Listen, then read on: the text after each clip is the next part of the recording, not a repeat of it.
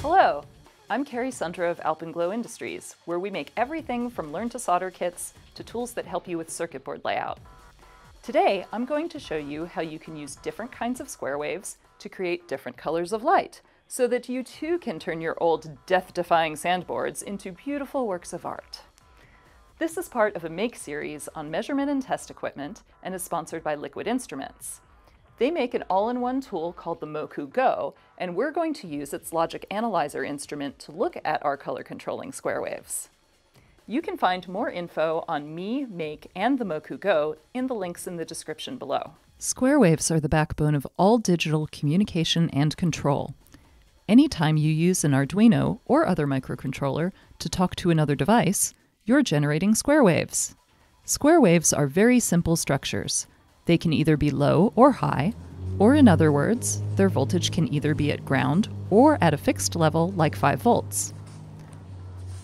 By alternating between the two, we can create pulse trains, which can represent all kinds of information, like ones and zeros, which could translate to a number code to control the color of an LED, or they could represent percentages that control the brightness of an LED.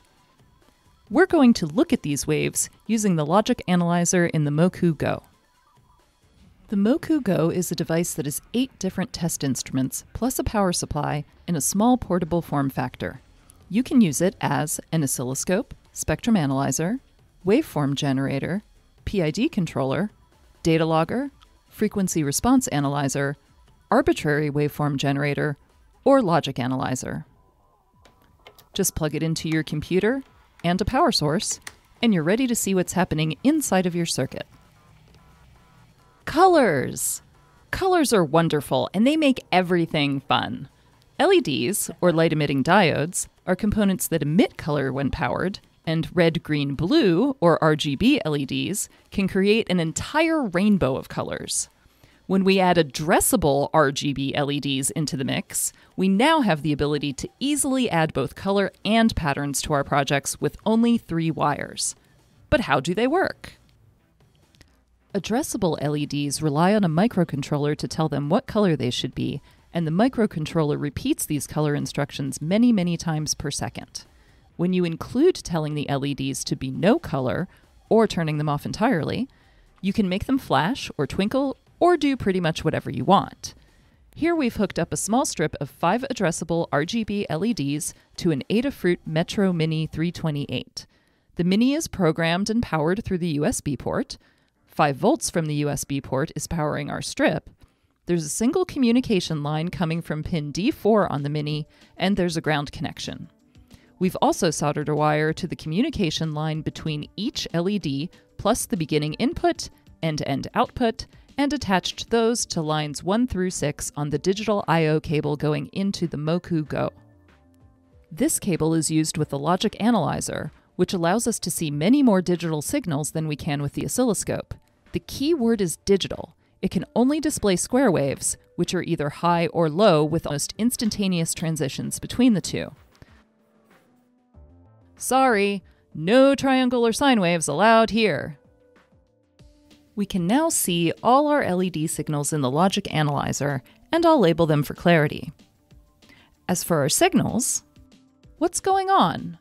The microcontroller generates an initial message that is just a chain of colors, 1 color for each LED on the strip.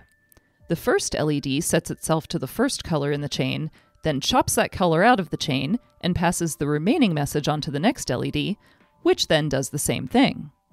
So the message gets shorter and shorter as it's passed to each LED until there's no message left at the output end of the strip.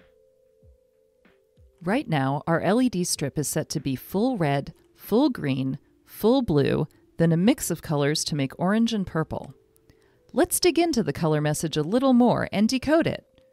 In our program, we set the LED color by choosing a value between 0 and 255 for red, for green, and for blue. Including 0, which is off, there are 256 possibilities. 256 in binary is 2 to the 8th, meaning that our shades can be represented by a string of 1s and 0s that is 8 digits long or 8 bits long. So there are 3 colors, each represented by an 8-bit number, which means the entire color message should probably be about 24 bits long. And in fact, we can see in our logic analyzer that our last single color message has 24 pulses. Now all we have to do is figure out which pulses represent ones, which represent zeros, and which sections of the message represent red, green, and blue. Going back to our red LED, we see its message has a string of short pulses at the beginning, short and long pulses in the middle, and another string of short pulses at the end. We know that for an RGB LED to appear red, that blue and green both have to be set to 0, and red is set to some value up to 255. So the two portions of the message with only short pulses have to represent blue and green at all zeros, and our middle section has to represent red with both short and long pulses, then with the long pulses being a 1. Looking at green and blue, we can confirm this pattern and further deduce that green is the first set of 8 bits and blue is the last. So now we can decode our signal and check it against the software we wrote. For our red LED, we have all zeros for green, a 0 and 7 ones, which is 127 for red, and all zeros again for blue. For our green LED, we have 127, 0, and 0. Our blue LED is 0, 0, 127. Our orange LED is 32, 64, 0, and our purple LED is 0, 48, 32. Checking against our code, we see that our values are only half what we've set them to. Wait, why are they different? Our code also has a brightness value which is set to 127 out of 255, or 50%. So the final values sent to the LEDs are going to be half of what we set in our code. Now we know how to control these LEDs and can create all kinds of cool effects. If we add off, which is all zeros, and white, which is all ones, or 255, we can make the colors change over time and position and make all kinds of beautiful animations and patterns. You can add a diffuser to create even more cool effects. Cool! But what's going on inside the LED itself? You probably already guessed this from the color format, but each of these RGB LEDs actually contains 3 tiny LEDs, a red, a green, and a blue one. If we keep green and blue at 0 and set red to 5, we'll see a very dim red. As we increase red to 255, red gets brighter and brighter. So the number controls the intensity or brightness of each individual red, green, or blue LED, and our eyes average them all together to make one single color. We can break this down and see it more clearly using individual LEDs, and we can vary their brightness using a square wave called a PWM. PWM stands for pulse width modulation. So when we create a repeating series of square waves, or pulses, at a particular frequency and then adjust or modulate the duty cycle, or width, of those pulses, we're creating a pulse width modulated square wave, which people usually just call a PWM. When we use a PWM to drive an LED, what we're doing is turning that LED on and off hundreds or thousands of times each second. Our eyeballs have a slow reaction time and can't see the individual on and off pulses when they're happening that fast. What we end up seeing is an average of the amount of light emitted over a few fractions of a second. If the PWM driving that LED is on half the time and off half the time, we'll see that LED at half brightness. So the duty cycle, or time the PWM is high, is also the percentage of time the LED is on and directly corresponds to brightness. Here we're using a PWM to fade a red, a green, and a blue LED. We're changing the duty cycle from 0 to 100% and then back to 0 for each color. So each LED starts at off, fades in to maximum brightness, and then fades out to off again.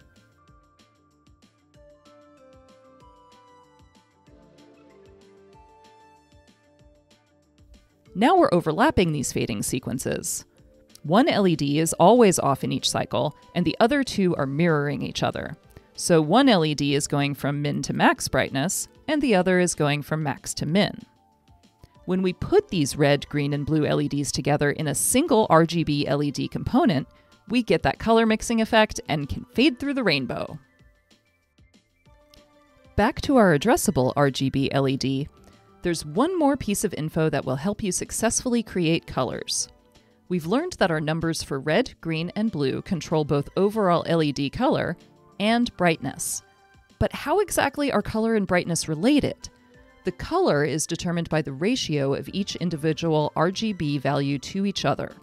So if red is 20, green is 40, and blue is 80, we have a 1 to 2 to 4 ratio, which is a light blue color. The brightness is determined by the sum of the values, so if we multiply each value by 2, we'll still create the same color because the ratio hasn't changed, but it will be twice as bright. Similarly, if we divide by 2, it'll be the same color, but half as bright.